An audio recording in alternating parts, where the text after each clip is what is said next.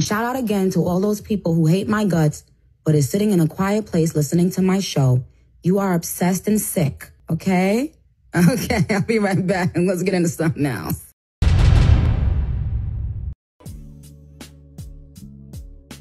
Hey you guys, welcome back to my channel. It's your girl Ebony. Alright you guys, so this will be a black tea blog short, and I do want to talk about the fact that Saweetie may have went back with her ex, Keith Powers, because they were actually spotted at a family event together. Child, sometimes you just gotta go back to that toxic situation after you've given it some time, allegedly. Now you guys know, Saweetie has been very quiet since she went bald, and to be quite honest, she wanted to start fresh, you know? Dealing with Quavo was quite a lot. But earlier today, we actually saw some photos hit the internet. Now to give you guys a little bit of backstory so you understand what's happening today, Saweetie actually dated Keith Powers while she was in college between the ages of 18 and 22. Now, Saweetie did come out and say in 2014, when they broke up, that their relationship was just too toxic and they both knew that they had to break up.